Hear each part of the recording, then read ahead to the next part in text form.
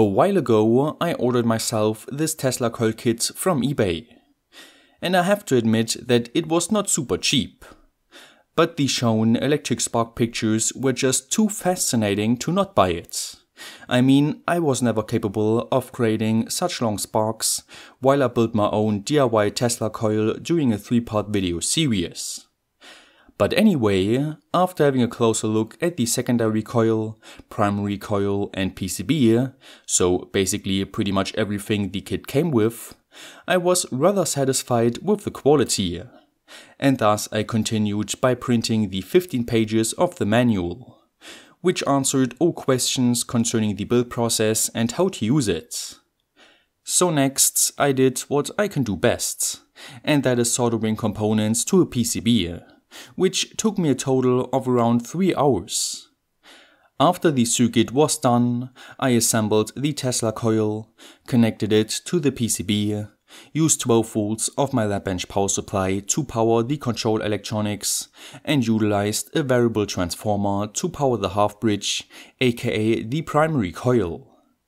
And as you can see, at an input voltage of merely 25 volts AC, the Tesla coil was already capable of creating pretty decent arcs, which were more impressive than those of my old Tesla coil. But why is that, when we consider that the driver of my old and new Tesla coil follow a pretty similar functional principle? Maybe this component is the answer, which is known as a gate drive transformer, and it is used to basically control the MOSFETs in the half bridge. I didn't use such a component for my old Tesla coil driver, since I was using 2 bootstrapping driver ICs instead to control the MOSFETs. And if you're now asking yourself how the basics of driving MOSFETs look like and what bootstrapping is, then definitely watch part 1 of this MOSFET driver video series. But getting back to the topic, because in this video we will be finding out when to use gate drive transformers, how they function, how to build one by ourselves, and why using a commercial one often makes more sense.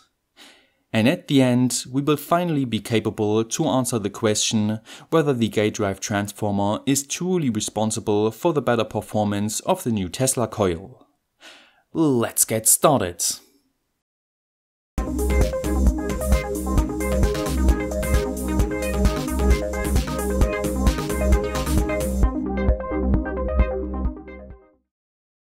This video is sponsored by the Würth Elektronik eiSos group.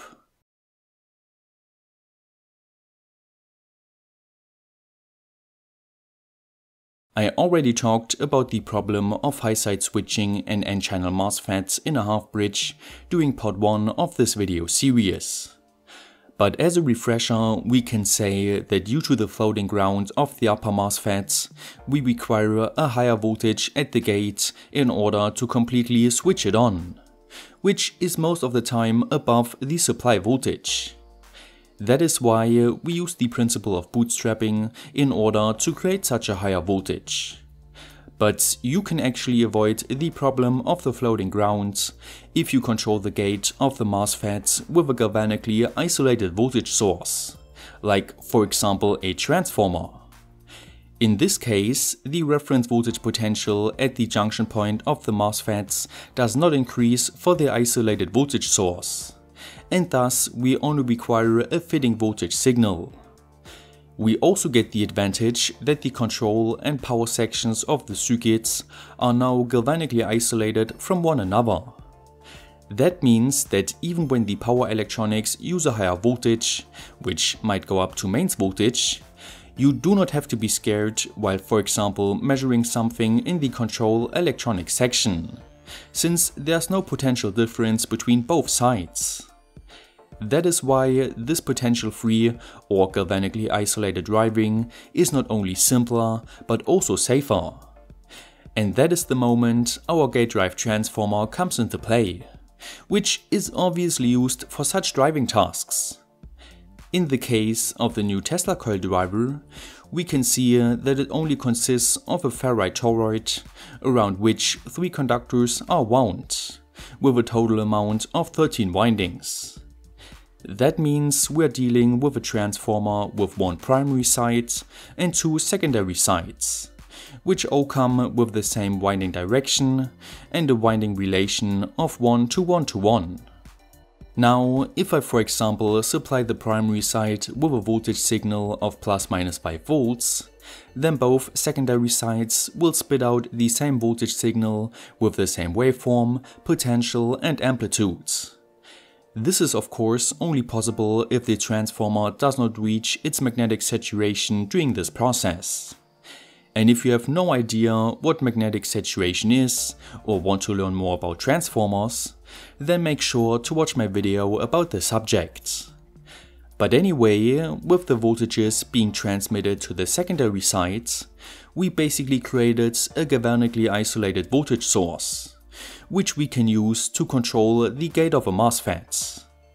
And if we swap the conductors for the secondary sides, we can even control the second lower MOSFETs at the same time with an opposite timing in comparison to the upper MOSFETs, which is of course necessary for a half bridge. But enough already of the theory. Why don't we just have a look at the voltages of the primary and secondary sides of the gate drive transformer on the oscilloscope. Now we can easily see that the secondary side voltages come with a frequency of 184 kHz, as well as with high enough amplitudes in order to switch the MOSFETs without any problems.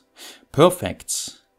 The only minor problem is the small voltage overshoots which occurs when the polarity changes, but we could easily damp those by adding a damping resistor to the primary and or secondary sides.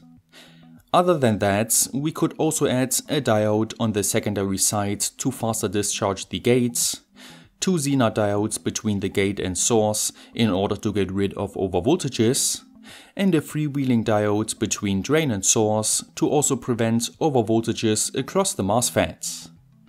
On the primary side, however, we only need an additional capacitor in order to avert the buildup of a DC voltage, which would lead to an early magnetic saturation of the core. And since we are now familiar with how the utilized gate drive transformer functions and how it is being used in this circuit, why don't we try to make our own? I mean, I got a pretty similar ferrite core laying around, as well as some conductors with a similar cross-section area. So I twisted two wires around one another and wound them around the ferrite core just like it was done with the Tesla Coil gate drive transformer. And the results actually didn't look half bad. So for small tests I connected the primary sides with a capacitor and a function generator that spit out a square wave voltage with a frequency of 180 kHz. If we now connect the secondary side with the MOSFET LED example from part 1 of this video series, then we can not only see that the LED lit up without a problem, but also that the waveforms on the oscilloscope looked rather promising. I mean, they were not perfect, since the maximum voltage values decreased a bit during their on time, but they were still usable. But, and here's the problem, if we now lower the frequency, we can observe how the waveform slowly becomes more and more problematic. And at a frequency of 20 kHz, it was pretty much unusable, since the transformer reached its magnetic saturation. The culprit for such a problem is of course the design of our DIY gate drive transformer. Because before actually winding one of those, we have to think about at which frequency we want to use it, which inductance value we require, and what voltage will be applied to it. Through those decisions, it is determined what kind of ferrite material we have to use, how big the cross-section of the core has to be, how many turns the primary and secondary side has to come with, and much more, which can all be calculated with relatively complicated equations. And even if you theoretically and practically created the perfect gate drive transformer, then there still can be problems due to the existence of parasitic components like the leakage inductance and the winding capacitance.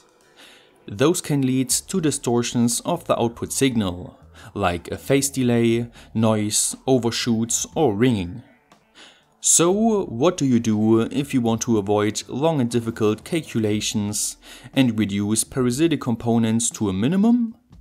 Correct, you simply browse through the available gate drive transformers on the Würth Elektronik eiSos group website. This one, for example, comes with a very low leakage inductance as well as a low winding capacitance. And if you're wondering whether the transformer reaches its magnetic saturation during switching, with for example a voltage of 5 volts, then all we have to look for is the volts microsecond value, which is in this case 102. To get the minimum frequency, we simply have to double the value and divide it by 5 volts in order to calculate the periodic time, which we then can convert to a frequency which is around 24.5 kHz. That means we can connect the commercial gate drive transformer carefree with the MOSFET LED example and see that it works acceptably well with the just calculated frequency. Of course, if we go back to the 180 kHz frequency, we can observe that the commercial solution performs quite a bit better than our DIY version. And with that being said, it should now be clear how you can make your own DIY gate drive transformer, and why using a commercial solution is pretty much always more efficient. Now let's get back to the initial question whether the driver with gate drive transformer is responsible for the better performance of the new Tesla Coil. And my answer is that there's a big possibility, because as you can see, my old Tesla Coil does in fact perform quite a bit better with the new driver. And with that being said, I hope you enjoyed this video about gate drive transformers. Which means that now you should be familiar with all the basics when it comes to driving MOSFETs. As always, don't forget to like, share, subscribe and hit the notification bell. Stay creative and I will see you next time!